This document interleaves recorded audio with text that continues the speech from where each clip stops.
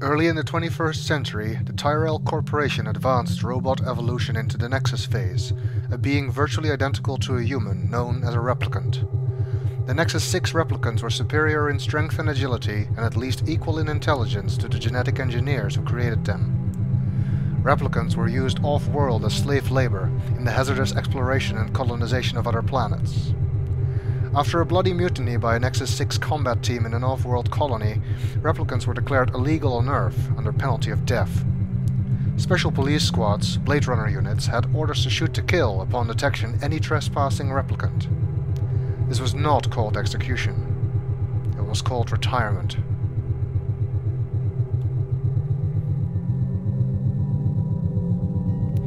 Los Angeles, November 2019. 8 short years from now.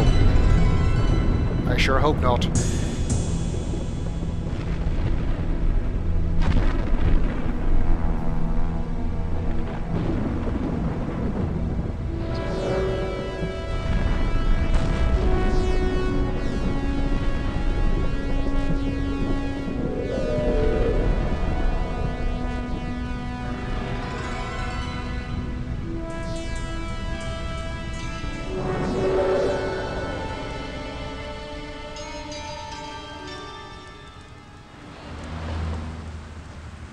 I'm leaving now. Lucy, my sweet. I cleaned out the tiger cage and sorted all the meal bins. So, if it's all right, it's my turn to fix dinner. Haven't you forgotten something, little one?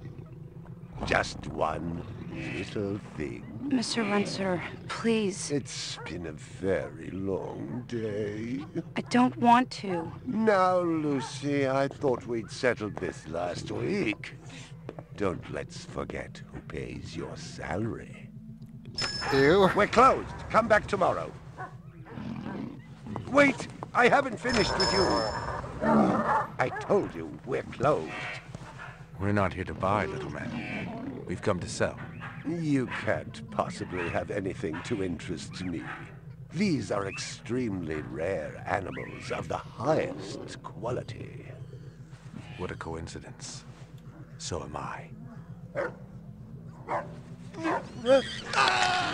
That is the price for humility. Oh, please, don't. And what else might we interest you in today, sir? Perhaps some virtue? Not my animals, please. I'm begging you.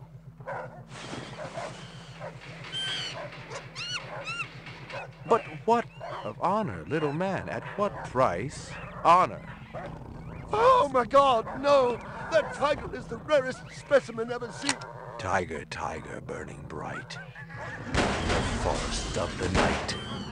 BR 61661, report to precinct headquarters, code 3. Repeat code 3. I was just finishing up my 12 out on patrol when I got the call. Welcome relief, considering that the most action I'd seen all night was a schizoid grandmother doing the shimmy in her underwear in the 2nd sector. I'm sure glad we didn't get to see that.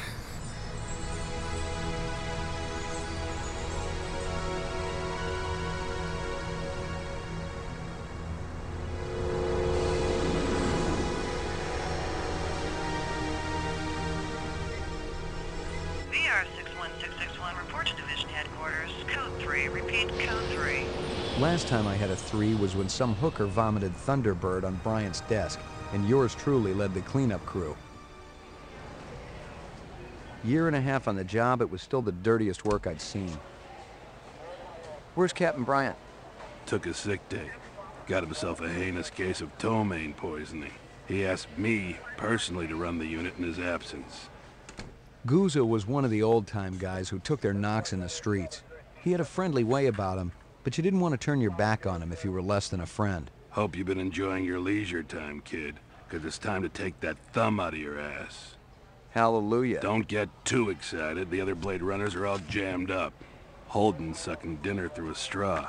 Gaff's working the Tyrell break-in and Steele's working special undercover. Looks like you got this one by default. You really know how to make a girl feel wanted. Animal murder done at Runciter Zoological. Probably just be a schizoid glitz, but we got the call. Old man Runciter lost something like 1 billion Chinyans worth. 10 to 1, this ain't a job for Rep Detect. You got something better to do? Perfect your French cooking, maybe?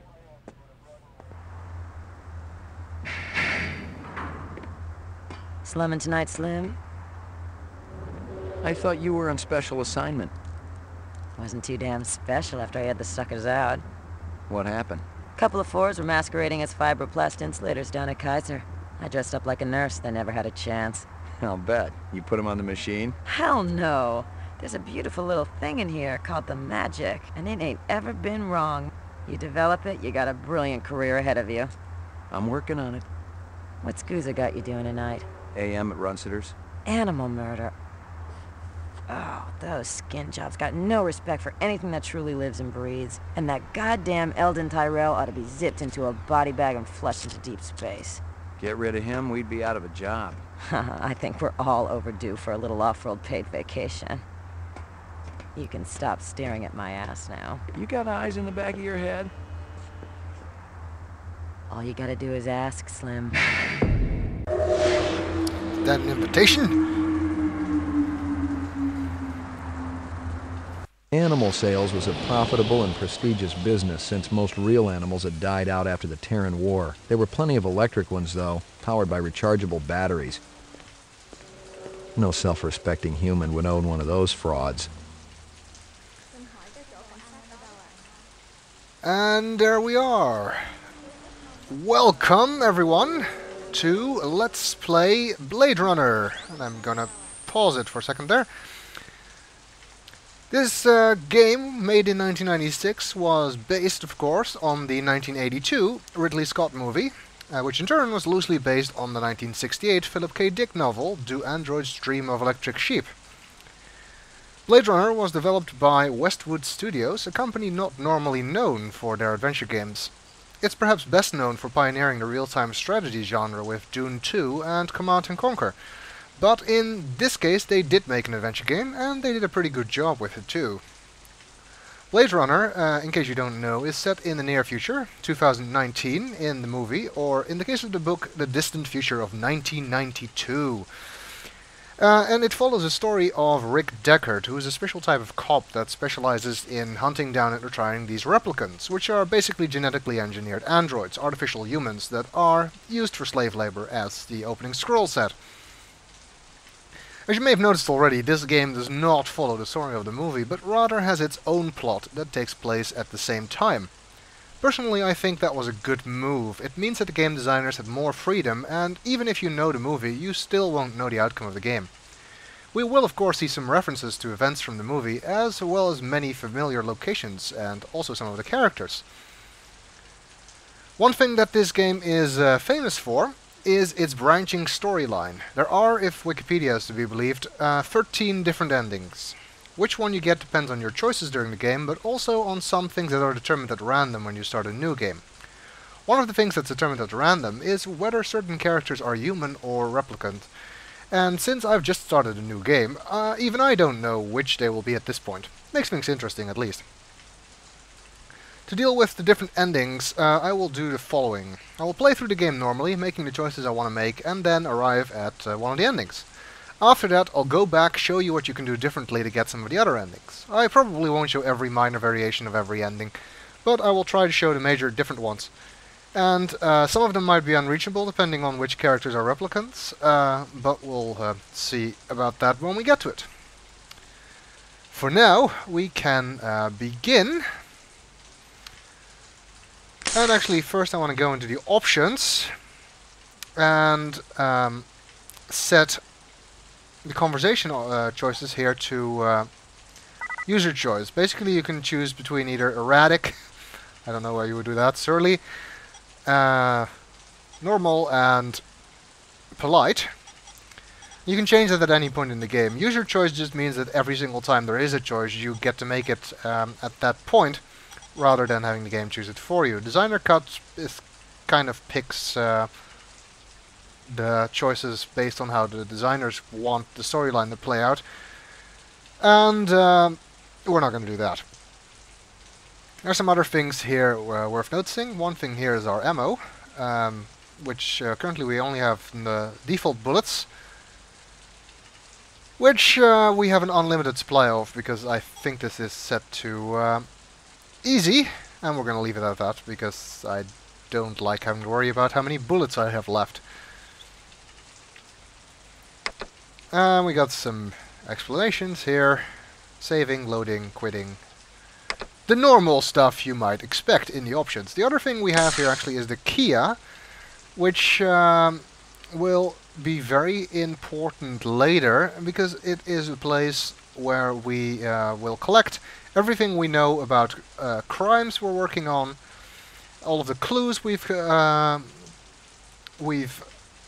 collected, basically serves as a sort of glorified inventory, and also suspects associated to the crime, so you can sort of cross-reference all the information you get, both information you find and information you get from the clue database at headquarters later, collected by other detectives.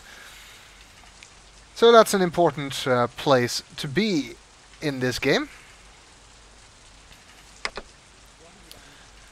And it seems that we are here in order to investigate an animal murder. Animals are very rare. They died out, most of them died out anyway, in the World War Terminus, is what it was called in the book. I think he just called it the Last Terran War, but anyway. So it's a prestigious business, and apparently some replicants showed up and killed some of these animals. And considering this guy's behavior towards that girl in the introduction, I think he had it coming, but still, it's a bit of a shame about the animals. Anyway, we're tasked to investigate, so let's do so. Maybe we should start by seeing if anyone in the crowd knows something. Canvass the area. Maybe somebody had his eyes open. I'm on it. And he'll let us know later if somebody knows anything. We could leave at this point, which we don't want to do. Of course we can go inside, but let's check around outside a little bit more. Seems to be something on the floor here. Find something? Piece of chrome. From a car? No, I think it's horse chrome. Bag it and tag it. Horse chrome. Probably not all that useful. Or not all that likely, I mean. And now we have chrome debris in our clue database. And we see that the crime scene database now lists the animal murder and its associated clue, and we don't have any suspects yet. That will hopefully change in the next video.